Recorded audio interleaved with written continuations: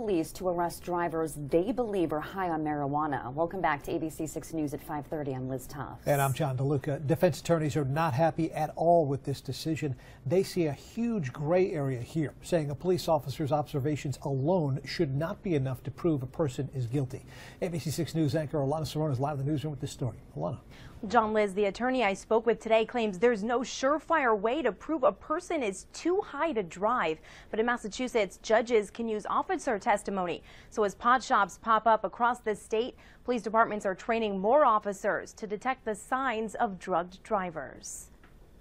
Julie Gaudreau and her colleagues at DelSignore Law voiced their concerns with a Massachusetts court ruling that drivers can be arrested based solely on what a police officer smells or sees. Those are concerning because when they're put into evidence as, evidence that somebody's under the influence of marijuana, when it could have just been use of marijuana, and we don't have the scientific data to support that.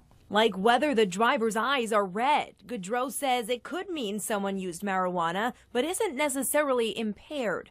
Unlike alcohol, there's no sobriety test or breathalyzer that can prove whether someone's impaired.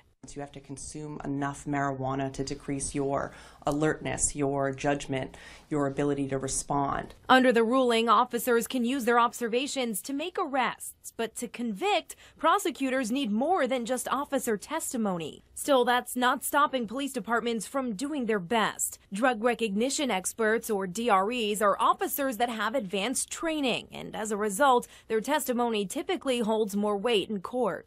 The problem, not every community has enough.